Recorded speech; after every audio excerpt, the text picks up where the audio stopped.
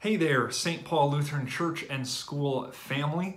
Pastor Schmidt coming to you with these daily devotions that are brought about by the current situation we find ourselves in. But I am thankful for the technology that we have today, that I am able to come to you into your homes or wherever you are when you're watching this. I wish I could see you in person, but obviously circumstances don't allow that. But what a great opportunity to still be able to be in God's Word together and hopefully encourage each other during this time. Just a little bit about these devotions and what to expect. I will be doing them for the next 10 weekdays anyway. 2 weeks we'll be going through the book of Philippians. That has 4 short chapters, so we'll be able to get through that book in no time. But I intend for these devotions to be participatory. In other words, do them together as a family, as a couple, if applicable. Obviously, if you're an individual, you can do them on your own as well. But I expect you guys to read the passages. I'm going to pause. I'm not going to read the passage yourself. You just choose somebody in your family to read it out loud. There will also be some reflection questions, which I ask you to pause the video again and answer them as a family, as a couple, whoever happens to be there. And then, of course, we will end in prayer, which I will say, but certainly encourage you all to add to those prayers with your own requests and thanksgivings. Again, what to expect over these next 10 days is we'll read a passage from Philippians. I will introduce a word of the day, the theme of the day for those devotions, and have a little reflection on them. Then I'll ask you some questions, and we'll end in prayer and also with a suggested hymn for you to sing as well. So let's get started. I want you to open up your Bible, whether you have one or everybody in the family has a Bible. Open up to Philippians chapter 1, and I want you to pause this video in just a second and pick somebody to read out loud, Philippians 1, verses 1 through 11.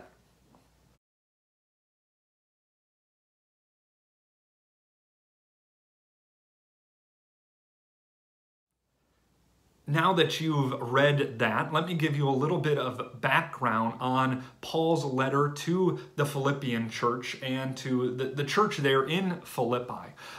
Paul and Silas made it to Philippi. That's recorded in Acts chapter 16. And if you want to do a little further digging, I recommend that you read through Acts chapter 16. But when they get there, they find Lydia, who's a seller of purple goods, who is converted to believe in Jesus, and they are able to stay at her house. Later on, Paul casts out a demon from a slave girl, which causes all sorts of trouble for Paul and Silas, and eventually they are thrown in jail, where overnight, in chains, Paul and Silas are giving thanks to God and singing hymns to him. Afterward, there's an earthquake, and the criminals, all who are locked up, their chains are set free, but they don't escape. And Paul and Silas are able to witness to the jailer there, and the jailer and his whole family are baptized and become believers in Jesus. And eventually Paul and Silas are freed the next day when Paul says, hey, we're Roman citizens. You don't have a right to throw us into jail. Now, the context in which Paul is writing this letter, so Paul starts the church there in Philippi, but now Paul is in jail once again, this time in Rome. And really, he's under house arrest there in Rome. So it's not quite a dungeon like it was before, but he's not allowed to come and go as he please. He's under guard the whole time. And while he is imprisoned there in Rome, he takes the opportunity to write letters to these churches that he has already started, including this one to the church in Philippi, in order to encourage them. And that's what this letter really is. It is a letter of encouragement and joy. And that's our word of the day, joy. Joy in any kind of circumstance is really a theme of the whole book of Philippians. I want you to think about, right, you are not imprisoned, although it may feel like it sometimes, being stuck at home for such a long time. But think about somebody that you really miss, that you wish that you could be with. For students, it might be a classmate, a friend. For others, it might be a family member who lives nearby, but you're just not able to visit with them, or perhaps it's somebody far away. And think about how much you long to be with them. I remember when my wife Kristen and I were dating, and I went home for the summer. And so we were far apart, Michigan and Missouri, and I really longed to see her and be with her.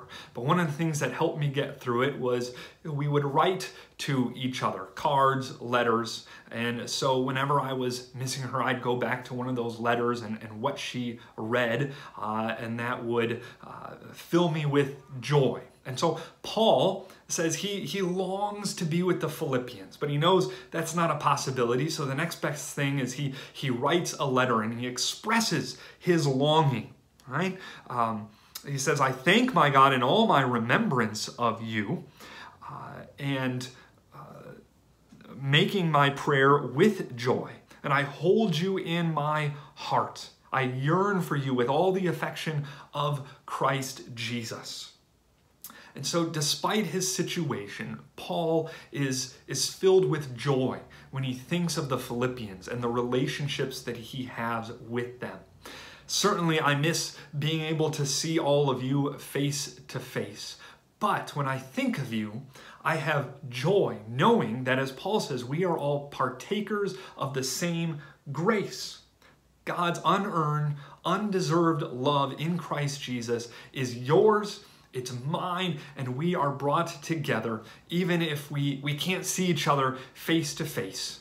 We are a family and we are connected by Jesus, and that can bring us joy no matter what our circumstances are. Whether we're imprisoned like Paul, or in our homes for a long time, or whatever our struggles might be, we can have joy because of Jesus and the grace and love that comes from God. And we can trust that God is at work in us. He who began a good work will bring it to completion at the day of Christ Jesus. And we know that day, when Jesus returns, we will experience full and complete joy forever and ever. And we can encourage each other until that day finally comes. I want you to pause in just a minute and reflect on these questions, and I'll put them up on the screen as well so you can see them. But each of you take a turn answering these questions and having a little conversation about them.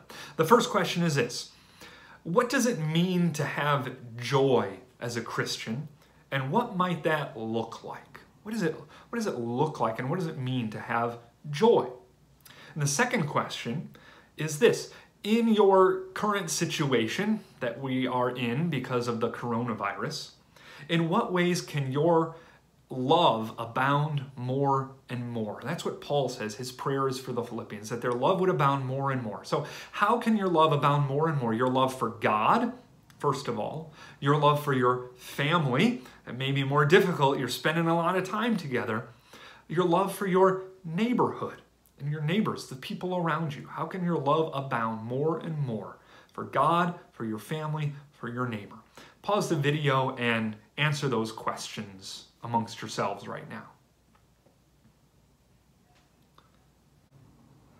Dear brothers and sisters, joy is not found in the present circumstances of your life, which always go up and down. Joy is not about just plastering a smile to your face no matter what.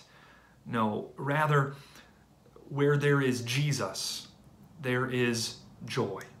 And Jesus has promised to be with you always. Will you please pray with me?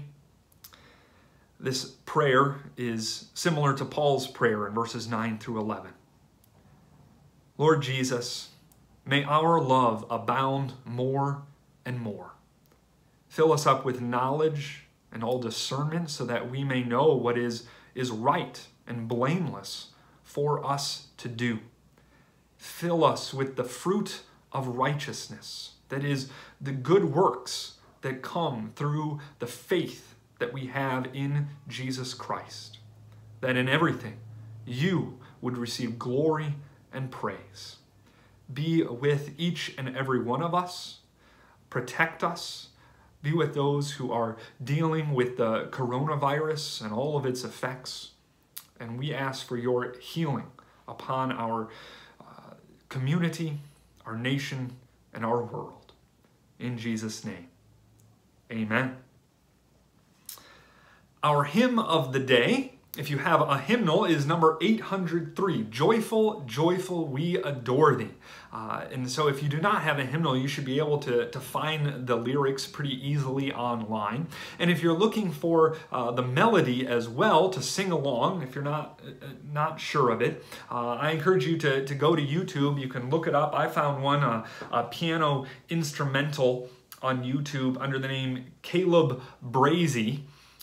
And it's not quite the same lyrics, but you should be able to sing along in your hymnals or just follow the words on that screen as well. Again, that's number 803 in the Lutheran Service Book.